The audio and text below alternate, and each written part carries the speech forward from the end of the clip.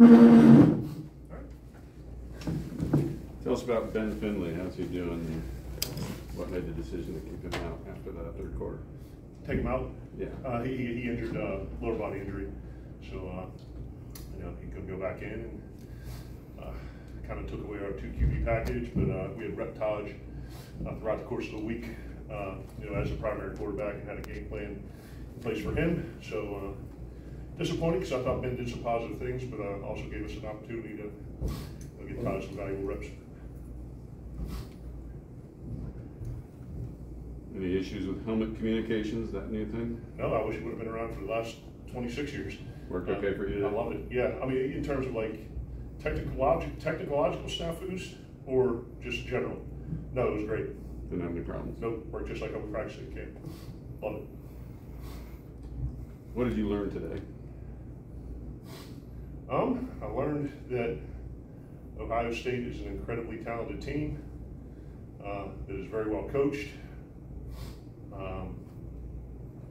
And we'll have an opportunity, in my opinion, having coached against the 2019 LSU team. And I took my son to see Michigan last spring for a recruiting visit. So I know what a team that can play for the national championship looks like. And this looks like a team that can play for the national championship. That's what I learned about Ohio State. What I learned about our guys is, when you put this kind of game on the schedule, there's you understand what you're getting into. So I didn't, blow smoke up their tails,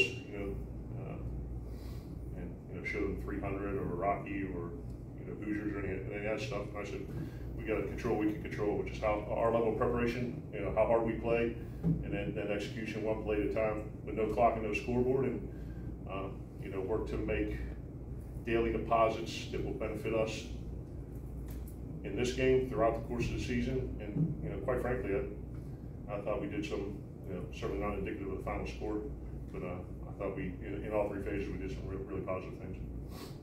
Joe, what did you know about Jeremiah Smith coming into this game, and what did you maybe find out about Jeremiah Smith today? We followed each other on Twitter, which is cool. So I think it would have been, I don't know where I would have been, certainly when I wasn't here, but he's as advertised, and we recruited him when I was at Oregon, and then the Tate kid, so it's just an embarrassment of riches.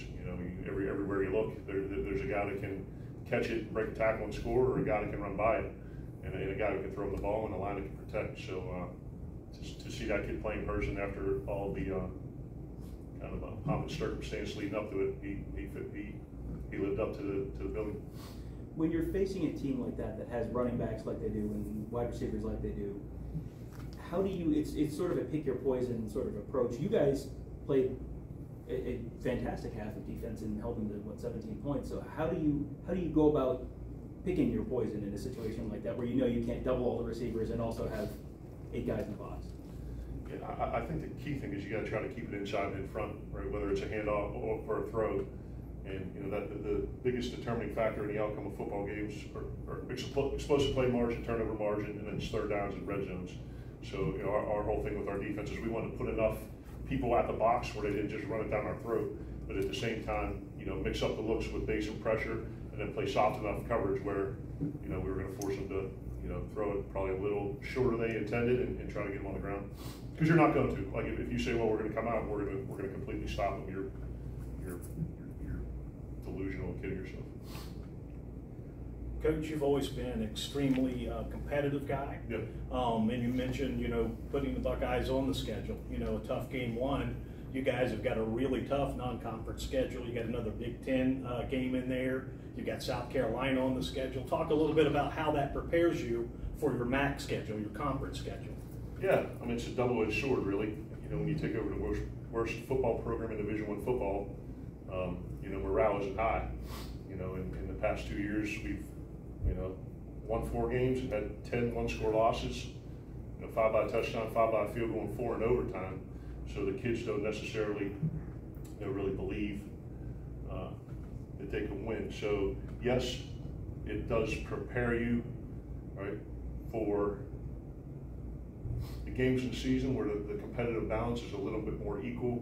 But at the same time, like, we got our quarterback knocked out in the schedule in this game. There's things that are positive that you're not going to replicate the size and the speed and the physicality of those kind of teams in your schedule. But on the other side of that pancake, know, you hope you get out of it healthy.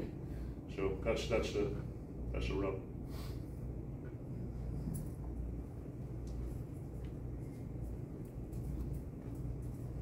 Good. We good? Good. All right. All right. Awesome. Thank you. Any 11 Warriors people here? No? I can give a message if you want. You can? Who said it? I can. I Oh, can you? give a message if you Oh, want. no, they've always been very complimentary to me over the years, and I appreciate that. And coaches, I don't read, yeah, everywhere your stuff, so like, to tell them, thank you for being nice to me over the We'll years. tell them they should have been here. Certainly. We'll tell them they should have been here. All right, thanks, guys.